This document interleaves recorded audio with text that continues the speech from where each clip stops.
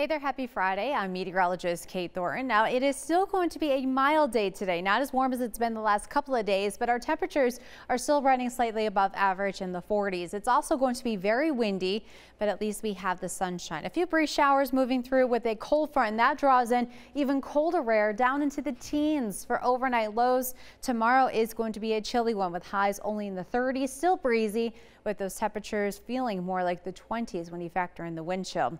We'll have a couple of snow showers around Sunday, otherwise mainly dry, still in the mid 30s. Sunshine dry on Monday, and we'll keep things a little more seasonable though, starting to warm back up come Tuesday with highs around 40 degrees. Mid to upper 40s again on Wednesday, and we'll watch out for occasional showers returning on Thursday. For more news and weather, you can always go to informnny.com anytime.